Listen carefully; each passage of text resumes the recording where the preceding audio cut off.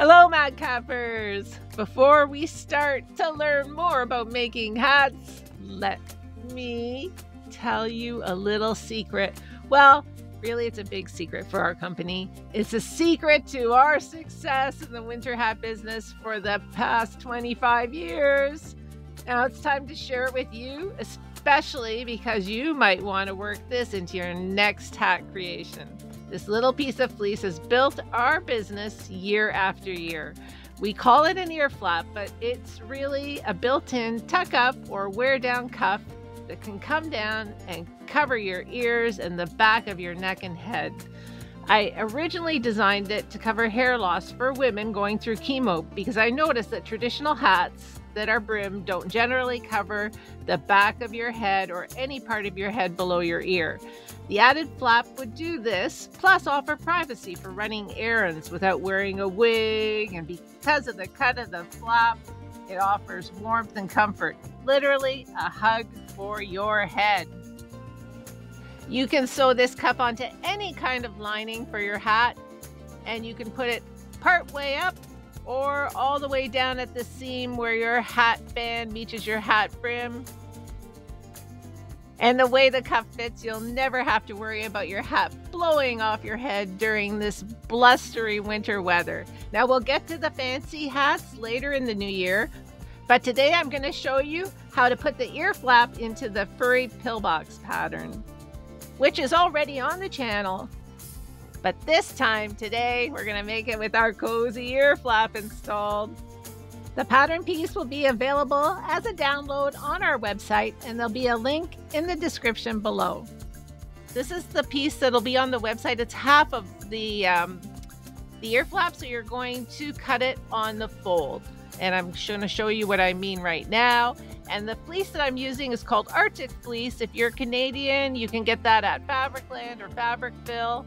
I find it's a really nice medium weight fleece, and it works really well for this flap. You don't want to use a really heavy fleece because that's just going to make your hat harder to fit once it's all said and done, because that cuff does add some space inside the hat. So we do need to make our pattern just a little bit bigger when we cut it out. And on our ear flap template, we've added a very a narrow shadow around the template. You can barely see it here, but it's there just in case you need to make it a little bit bigger because your seam width is larger than mine, which is 3/8 of an inch or 1 centimeter. But I know that some people use a 1/2 inch seam width or a 12.5 millimeter seam width. So the shadow's there if you need it. And I've cut it on the fold with the stretch going in the way of the long length of my piece, because it's going to wrap around our head. And I'm just going to now pin it together, and I'm going to sew along that long open edge, leaving the fold without a seam. And I'm using my serger to keep it stretchy, but you can use a straight stitch too, because there are lots of seams in any of these hats that we're making for winter. So just a little bit of stretch you'll still get. And I'm going to do all of my pieces for my furry pillbox, and we're ready to go. There is a furry pillbox pattern package on our website on the download section, and the link will be below, and the top is also included in that package. And it's the top that we'll be using on a number of pieces, so if you've already downloaded it, you already have the top. And the pieces for the pillbox, I cut a piece of fur that is 24 inches long, which is 1.5 inches longer than the circumference of my head, or 4 centimeters longer than the circumference of my head.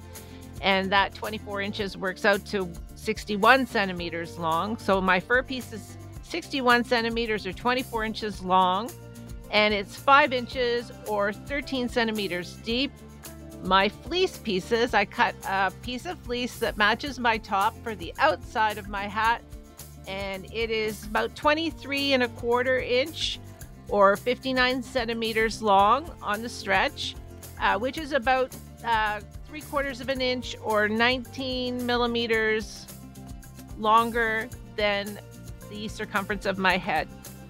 So we add a little bit of length. The fleece will stretch to accommodate the fur. The fur not so stretchy, so that's why we cut it a little bit longer than our fleece pieces. But we'll work the pieces in all the way around at this next stage as we start putting the pieces together. But first we do all our back seams. And now we are going to sew our ear flap to the piece that we're using as our lining, which I've just chosen to make solid black. And so I found the center point of my ear flap, and I'm going to pin it to the back seam of my black lining piece, and I'll pin on both sides just up to where the ear flap piece curves. And I'm going to start close to the curve on one end and sew very close to the edge of the seam with a 1/4 inch or 6 millimeters away from the edge. So just catching the where that serge is that I can see so clearly because I did it in my nice bright burgundy thread so you could see it too. And as I go around the shaped corner of my ear flap, I'm just working it into the lining, and that creates some tension for the ear flap, which is the secret sauce, folks, for the hug around your head. It's just a gentle curve, and you just work it in as you go around, and I'll just turn it over to finish off that seam.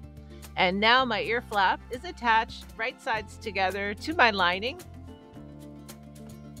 And I'll just mention too that I did do top stitching on all of my fleece pieces in my preparation. So there's top stitching on that back seam of the fleece black lining piece there, and top stitching on the outside top piece, as well as the top that had the center dart.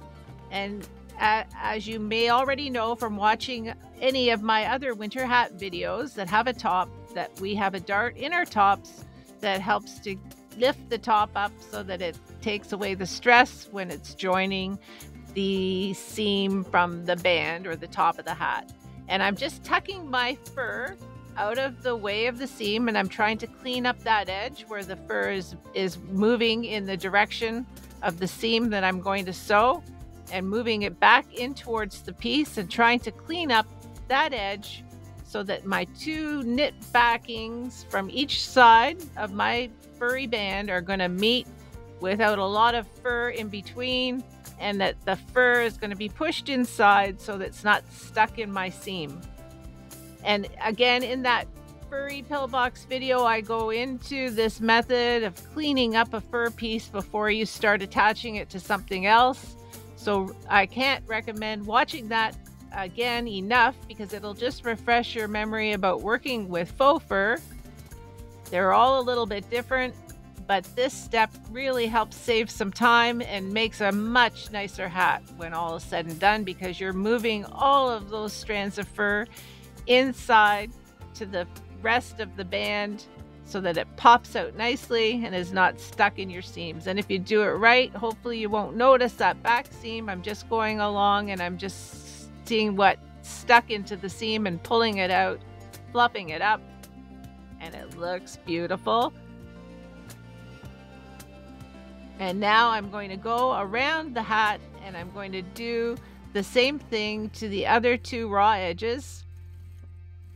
Just pushing that fur inside and sewing it down so that my knit backing that holds the fur together has a nice clean edge that I can see when I start joining it to some other fibers, and in this case it's going to be polar fleece. Now, I just briefly mentioned that the ear flap will take up a little bit of real estate inside your hat, and certainly inside your hat seam, but when it's a stretchy hat, you really don't have to add a whole lot to the length or width, I suppose, of the pieces that are going around your head. So I normally add about 1/2 inch or 12.5 millimeters to that the width of those pieces that are going around your head. I didn't in this case though, because for me, this one's going to be for me. I made another one for a customer, And I find that I always wear my hat with the flap down in the winter, so I'm not too concerned about making it big enough to wear the flap inside. But it's a consideration to think about when you're doing your pattern drafting. And now I'm just going around the fur, and I'm pinning the uh, lining that has the ear flap to one edge of my furry band. The right sides are together, and you will notice that the flap is actually sort of sandwiched in between the lining piece, the black lining piece, and that beautiful raspberry fur. And even though I did prepare my fur piece by trying to sew back those wild ends of fur away from the edge of the seam, they're still wanting to pop out in a direction I don't want them to pop out in. So while I'm pinning, I'll try to push them back, but this is going to slow down my sewing because I'll be constantly pushing that fur back in to where it's not stuck in my seam. And I'm using my average seam width of 3/8 of an inch or 1 centimeter as I go along. And I'm slowly pushing that fur away from where I'm going to sew. And I'm gently working in those pieces so that they're all going to fit well, which they do. And if you have a problem, if one piece is quite a bit larger than another, then this is a good time to stop and take a look and see if you can correct that problem. You will have to slowly work the pieces in and maybe give the fleece part a little bit of a stretch, but they should fit together pretty nicely as you work your way around. And it's very helpful too when you pin or clip in at least 4 spots, the front and the back, and maybe on the sides before you even start sewing. And I'm just going to turn it over and take a look. And that's what it should look like. And now we will sew the piece of fleece that we have made for our outside top. And again, just pin at the back seams where the 2 seams meet and where we've cut a notch in the fleece for the center front and our line on the back of our knit backing for the fur. And then just slowly going around and tucking that fur back in and working that fleece piece so that it fits perfectly alongside the edge of the fur. Really, folks, you are going to love this hat with the ear flap. And you know what? What's going to happen is that you're going to have to make lots of these for family and friends too. But seriously, if you add it to your sewing business, hopefully you will be as successful with this small little addition as we have been. And I'm really happy to share it with you because, as some of you know, I am going to be retiring soon from production sewing. So it'll be nice if some other people step up to the plate and make sure that all those people out there with cold ears have this kind of hat. And so now I'm just going around and matching up all my notches and working in the inside top of my fleece lining with the outside top of my fleece lining. And it kind of looks like a furry pillbox hat now, doesn't it? And I'm just going around and I'll do a stitch that's fairly close to the edge because I'm going to sew the top on next with my 3/8 of an inch or 1 centimeter regular seam width. So this seam that just put those 2 sections together is about 1/4 of an inch or 6 millimeters away from the edge. And it's looking very nice and cozy and fun. So now I'm going to take my top and I will match the back dart seam with the outside back seam. And I'll go around and match the front notches that I've cut. And then I'll work the top in with pins and clips all the way around.